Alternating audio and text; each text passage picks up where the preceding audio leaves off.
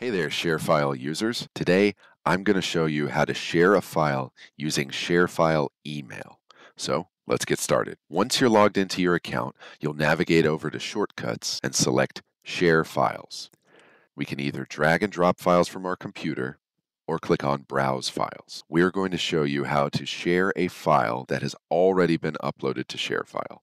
If you need to add more items, you can do so by hovering your cursor over Add More Items and selecting a source.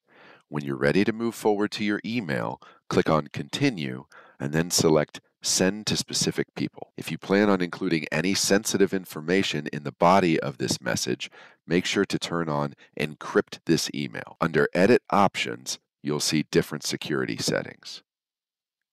You can also make sure to link to the latest version of the file, so if you need to update the file, you won't need to resend the link. I'll enter the recipient's email address in the To field, or click on the address book icon to select a recipient from one of your ShareFile address books or distribution groups.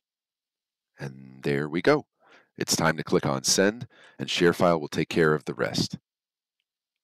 The file has been successfully shared with the recipient via email.